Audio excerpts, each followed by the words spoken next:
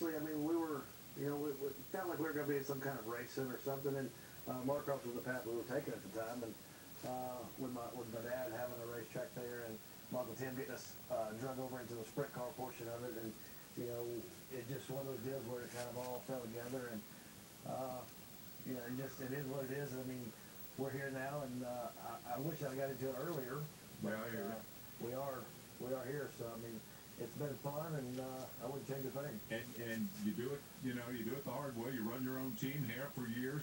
Give me an idea how your operation compares with the high-profile outfits like the NASCAR guys have, Tony Stewart, Casey Kane.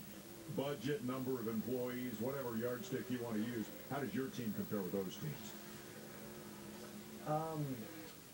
My team probably couldn't run off of a employee for one of the cup shops there that sweeps the floors. I mean, there's just two of us, and third one half of the year, so we don't get paychecks. One guy does, and it's just one of those deals where we go up and down the road and love it.